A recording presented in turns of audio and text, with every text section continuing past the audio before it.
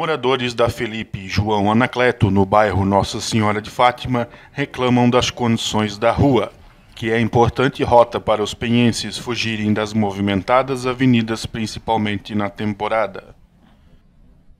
Pessoal, eu queria pedir uma ajuda aqui na nossa rua aqui, ó, que eles arrumam o centro pro turista. Agora aqui que nós usamos dia a dia aqui, ó, quebrando o carro aqui, coisa, e moiando um outro aqui, ó, que cruza um carro, moia tudo, até dentro da casa aqui, eu tô na frente de uma casa aqui, ó, de passar, e embaladinho já vai água lá dentro da cozinha da mulher.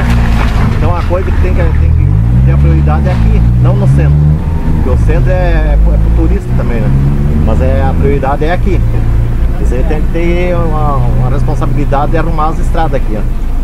O secretário de Obras Júnior Mafra informou ao Penha Online que a rua será pavimentada assim que sair o empréstimo de 20 milhões de reais solicitado ao Banco Regional de Desenvolvimento do Extremo Sul.